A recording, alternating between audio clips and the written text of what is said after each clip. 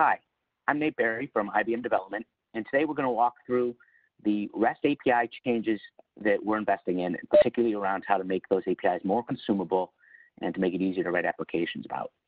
And we'll actually walk through the steps to create an application in this video.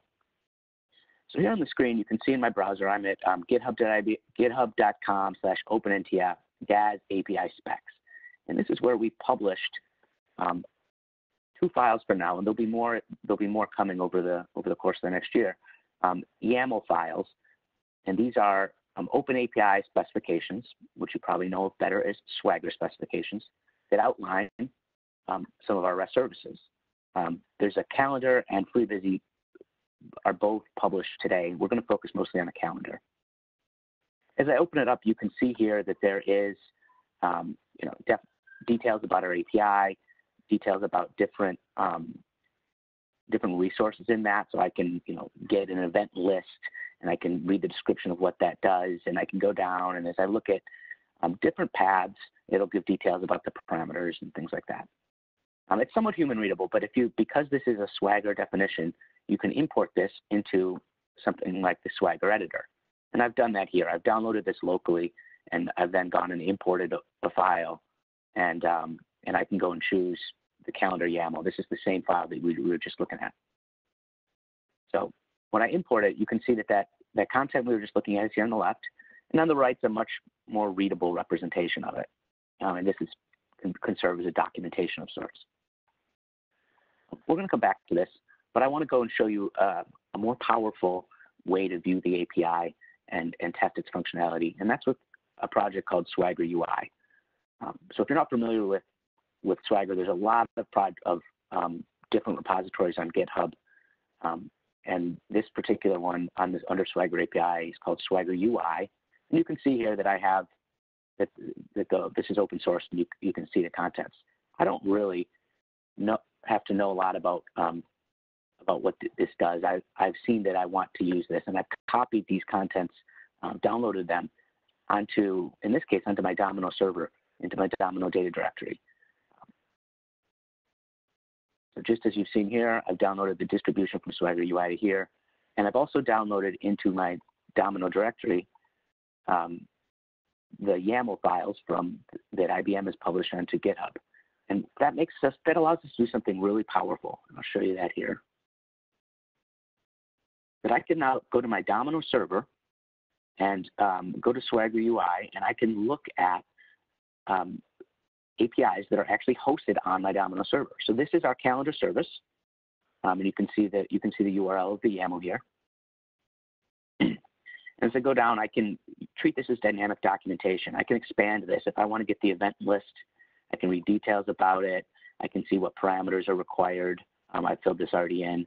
If I want to do an event list, I need to have a database that I'm reading from, and read details about all the different parameters in here, what type they are, if they're required, things along those lines, and see sample responses. But what's really cool is I can try this out. This is hosted on my Domino server, so I can use live data. When I click try it out here, you can see that this is a real response. And I have a Domino server running, and I have a mail file that I read, and it's reading events from that. So there's an event called Lightsaber Battle on Darth Vader's calendar here. And as I come down, there's some metadata about that. There's another event here, father-son dinner. And if I wanted to know more than just these top-level details about this, I could copy that ID, and let's see if there's another API here that works. So that was an event feed. I want to get details about a particular event. Let's try this one. So I can go and enter that UID here. I can hit this try it out button, and you'll see that I get a response back that has a lot of details about the meeting. Details about what time zone it's in, details about the start and end, about the attendees, who's accepted, things along those lines. It's very powerful. The cool thing about this, though, is that you can really explore the APIs without writing a line of code. So at this point, maybe I say, this is the data I want, but it's not really the format. I have an application that wants to deal with iCalendar, for instance. I can go up and look at this API, and at this point, I'm not sure it works for me, but, oh, what's this? There's a format, an optional format parameter. So if I enter that, I can hit try it out again. And here I get that same data, but now it's an iCalendar format.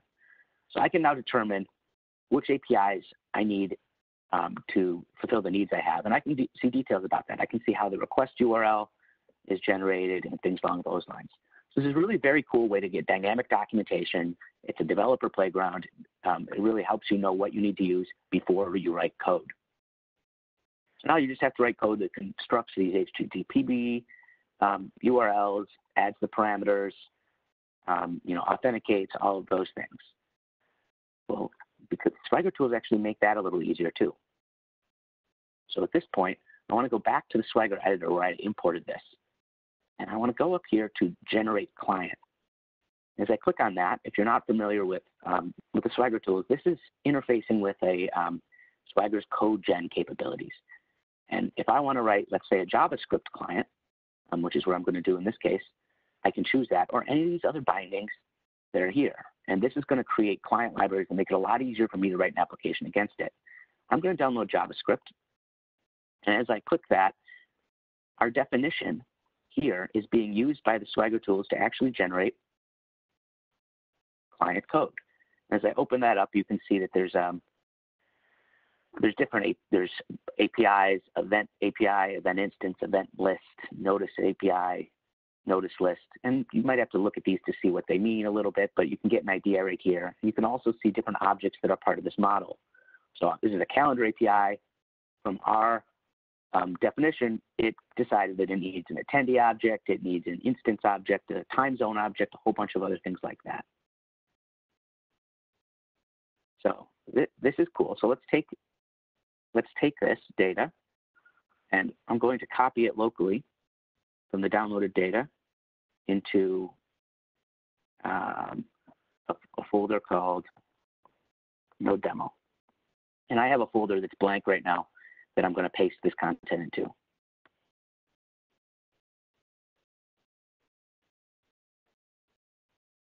So I can now go back into, I can get out of here, and I can open up a Node.js client. So I've downloaded Node.js locally, and I want to show you how easy it is to now create a Node.js application from that generated code. Okay, so here I have one JavaScript file called accept all invites, and I'll open that up for you in the editor. I've actually downloaded this from the client, from the GitHub page. I added a little bit of information here to hard code some usernames because this is just a sample. But what this is it's a JavaScript application for Node.js, and I've defined it's going to find all invitations in my mail file that are unaccepted and optionally accept them. So I implement a callback, for accept. That's just going to log if the acceptance failed or succeeded. A callback for each invitation we find.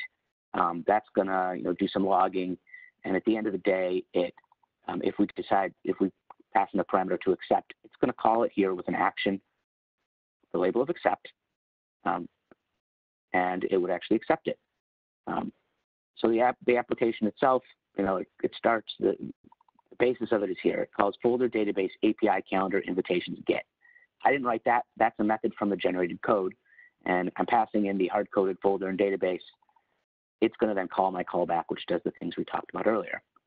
So that's the JavaScript I have. It's not overly complicated, but you can see that it's actually quite powerful here. I'll show you that right now in this demo.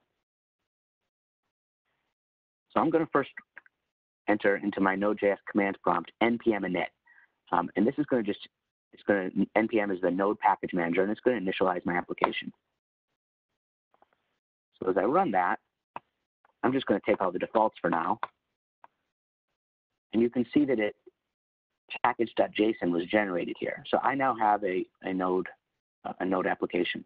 It doesn't yet import my calendar API. So if I come here and say npm install -- save, and I point to that directory that I just copied the generated code into,